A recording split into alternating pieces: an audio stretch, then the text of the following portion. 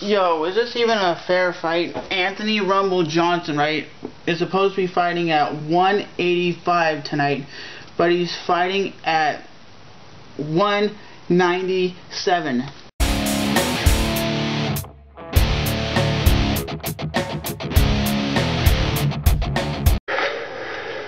Anthony Johnson is so fucking far from making weight. It's not even funny.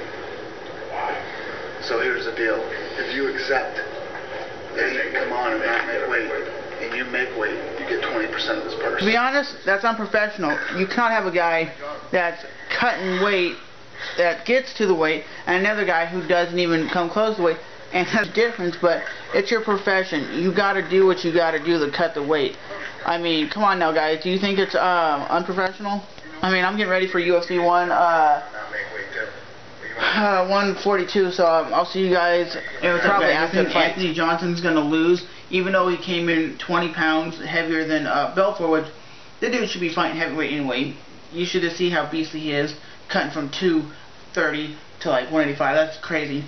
But I think Aldo's gonna lose because he's fighting a high-level wrestler. That's the way to beat Anderson Silva, is a high-level wrestler like Chael Sonnen, and that's the way I see this fight going. If you can get these Brazilians on their back and just rain these punches and bunches, that's how you're gonna lose.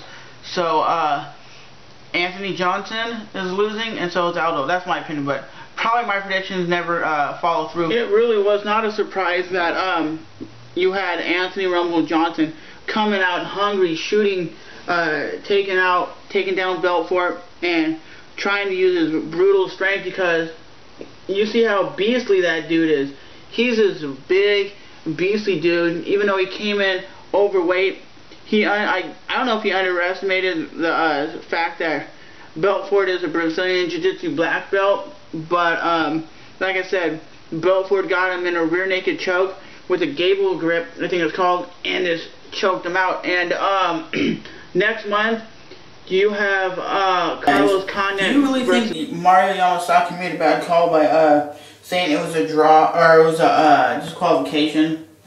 Because a lot of those shots weren't to the back of the head, and that's the very first time I ever seen Joe Rogan step in and actually ask the ref after he watched replay, did you make the right call? And like Yamasaki basically said, he was in the moment, and you have to make the call, and you have to stick with that call. And some of the shots were to the back of the head, like 2 shots, but a lot of them looked like they were shooting from the side. And it looked like after he did watch the replay, he kind of was like, man, I did make a bad call.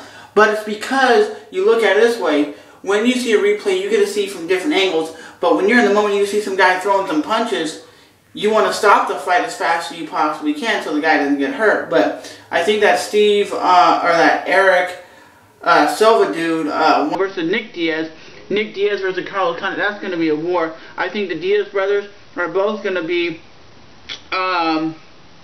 champion in 2012. That's just my opinion. They're 2 beastly strikers with great Brazilian Jiu-Jitsu, but I don't know, man. It's really hard to beat a Brazilian in Brazil because you got the crowd chanting like those soccer chants, and those crowds are getting like aggressive. My prediction is Mendes is going to go for the takedown because he's a tremendously good wrestler, and he's going to do the same thing that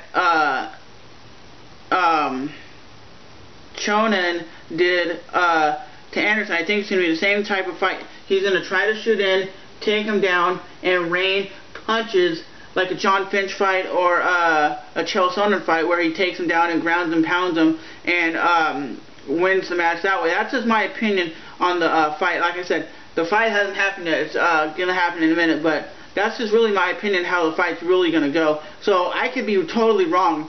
I'm just throwing out some ideas of how I think the fight's going to go. If it stands up, Chad Mendes is going to get whooped. I'm never counting out Jose Aldo again. Like, seriously, Chad Mendes had him up against the cage and was raining some knees and was doing pretty good. And Jose goes around out of nowhere and spins around, like, knees the shit out of Chad Mendes, and Mendes just falls, and he just lands one little punch, and it was done. And then you had Jose Aldo running into the crowd, and the crowd just rushing him. I mean, it was 4:59 in the first round. He just walks up, son, turns around and goes, a knee to the face, and that fool drops. It sucks, but it's one of those fighters that comes along once in a lifetime that's unstoppable. Like, he's an Anderson Silva. Even they supposedly said Anderson Silva said if they fought together in the same weight class, Anderson Silva would have quit. You really guys think Jose Aldo could beat Anderson Silva? I don't know, but that was UFC 142, son. And like I said, his wrestling was doing pretty good when he got him up against the cage, raining some elbow or some knees, and I don't know, he came around really quick and just went bow with a knee, and that fool dropped. I wasn't expecting that. I was expecting, okay, the bell's gonna ring and it's gonna go to round 2. No, that shit is done. I don't know who's gonna be a contender against him. You had Kenny Florian, you had Mike Brown, you had Uriah Faber. All these beastly dudes get destroyed. So post in the comments below, who's gonna beat this dude? Thanks for watching. Man, this was a good card. I really wasn't hyped up about it, but it was exciting.